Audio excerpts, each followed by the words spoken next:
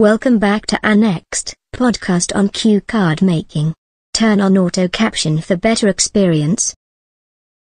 It was a summer evening in Paris, and I was out exploring the city with a group of friends. We had spent the day sightseeing and decided to find a nice restaurant for dinner. We stumbled upon a quaint little bistro tucked away on a side street and decided to give it a try. We sat down at a small table outside, and a friendly waiter came over to take our order.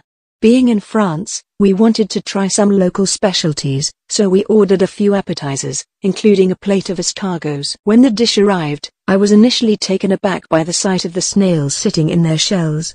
However, I decided to give them a try, and I'm glad I did. The escargots were served with garlic butter and parsley, and they were surprisingly delicious. The texture was chewy but not too tough, and the buttery garlic sauce was the perfect complement. I had never eaten escargots before, and it was definitely an unusual meal for me.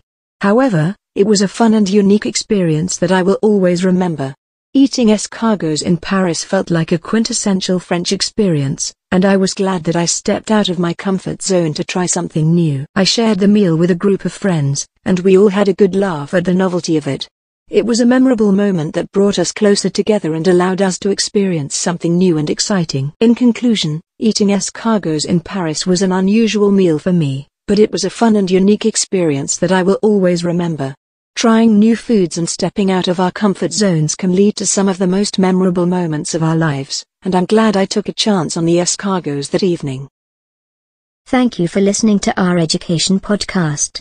As we wrap up this episode, we want to take a moment to express our gratitude for all of our listeners. We hope that our podcast has been a valuable resource for you in your educational journey and that it has provided you with insights, inspiration, and knowledge that you can apply in your life, and we look forward to sharing more insights with you in our next episode.